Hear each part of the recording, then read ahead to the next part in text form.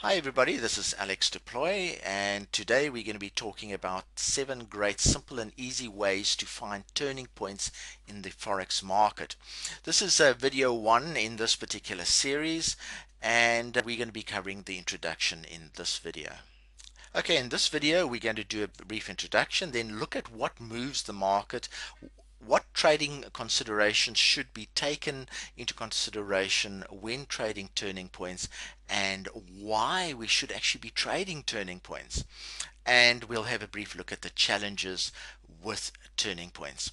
And then in the future videos we'll move on to the actual techniques. Just to remind you that the Simple and Easy series consists of about 20 modules, and we cover specific topics in this particular series, in this particular module. Therefore, this module is not a standalone module. We do not go into detail regarding the placement of stops, the way of exiting transactions. These are all covered in other modules in this particular series. In this series we're going to look specifically at finding, and we'll look at basic techniques to trade these particular turning points. Just a reminder that when we talk about turning points, we are talking about retracements, retractments, bounce trades, and turning point trading. They're all synonymous to turning point trading. Okay, let's look at what moves the market.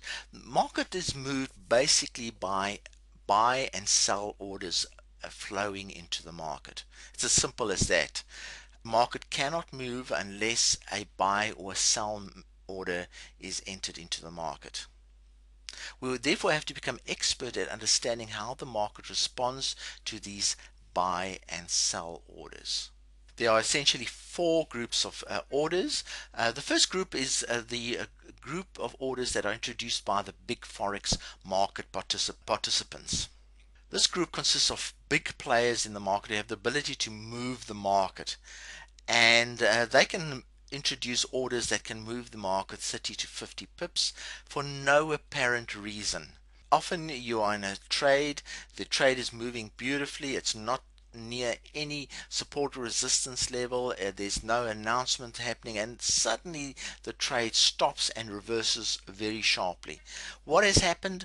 It's one of these big players that have intervened and said, oh, I don't like the direction of this move, and has introduced orders to reverse the direction of the move. This happens as much as 6 to 7 times a day, and explains why, in spite of following your trading plan to the letter, some of your deals might have gone bad. The second group of orders are orders based on market behavior, which are essentially again based on support and resistance. These are orders placed by participants in the market based on technical analysis methodologies, and mainly based on support and resistance price levels. These orders are placed at strategic price levels and act as entry orders or stop orders. And these orders accumulate around these support and resistance levels. This explains why, when certain price levels are reached, there's a big move in the market, and as all these orders are activated at the same time. That is why it's quite good to be competent at identifying key support and resistance levels. This can be done using horizontal and non-horizontal support principles. Then we have the third group of orders, which are based on fear and greed, and these essentially happen when new economic announcements are made or news enters the market. The market becomes fearful or greedy as a result of the new information, and the market can sometimes move hundreds of pips due to new information entering the market. A good example of this is the monthly payroll announcements in the US, which has the ability to move the market over 100 pips in 2 to 3 minutes. Then the fourth group of orders are based on normal commercial and investment activities. These orders are processed by financial institutions and based on their actual need to buy and sell currencies in order to settle commercial trade transactions or investment movements within the market. These are normal activities and occur more or less at the open of financial markets or at close of the financial markets. Right, so now that we understand a little bit about what moves the market, why should we try and spot and trade turning points? Firstly, as you will see later on, they're not that difficult to spot and or anticipate. They have a really good risk return ratio because as you enter these transactions, they're either going to be successful or not. You don't need huge stops when you trade these transactions. The most important reason is that the best traders in the world trade retracement trades. And the book does give you a couple of examples of that. There are two clear ones, but in my personal experience, I found that most traders that trade retracement trades are the most consistent due to the risk return ratio being in their favor. They're not the most successful traders, but they are the most profitable ones. The other reason for trading this method is it's the only way to catch between 95% and 100% of a trend. If you think about it, most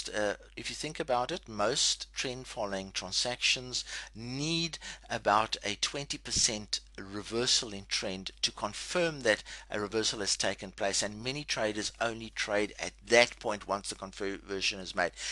On the exit side, a lot of traders only exit once they are sure that the trend is over, and sometimes that also takes up to 25% of the trend to reverse before they can make that decision. And here's an example of channel trading allowing us to capture up to 95% of currencies moved. As you can see, this channel is an established channel, and you can see the bounce areas are highly predictable areas, and you can actually place pending orders at the anticipated bounce points, and sometimes you can actually catch the bounce almost to the pip, as that example there. That bounce happened almost to the pip, and that one there. So channel trading is just one example of ways of finding turning points in the market where you can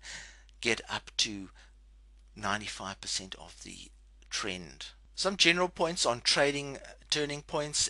Firstly, you need to take your spread into account in all buy transactions because of the fact that we do identify the turning points right to the pip.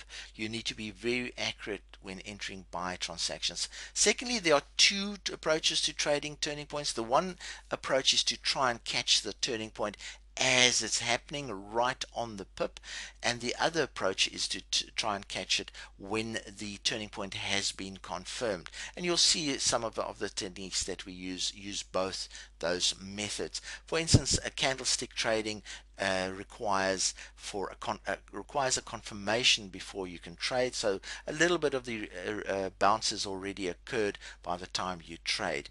Some other techniques like channel trading and volume trading, you can actually catch the turn to the pip or pretty close. Right, so let's then briefly look at the challenges of trading turning points. Firstly, there's a psychological challenge in that it is a scary way to trade. You are trading directly into a trend, sometimes that is moving pretty fast. So there's a scary element there, and a lot of people cannot take the suspense or the risk, that the a lot of people cannot take the suspense or the probable risk of trading directly into a fast moving trend.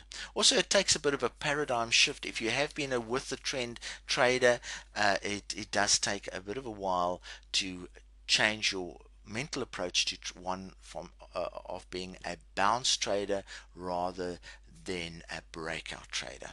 And these transactions, as with all trading systems, you do have failures, and the biggest fear to overcome, which is a general fear, is the fear of failure.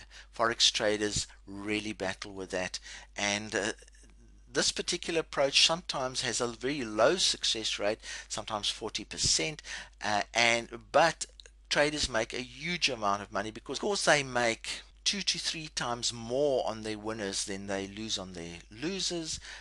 They are happy and they make money, but a lot of people psychologically cannot trade within a trading system with a low success rate. Then the concept goes against the generally accepted sacred cow forex trading and training concepts. It's so much easier to train people on a trend following basis than to train them on a bounce trade basis. Takes a little bit more skill, and therefore you'll find a lot of trading courses do follow the trend approach, as it is easier to teach.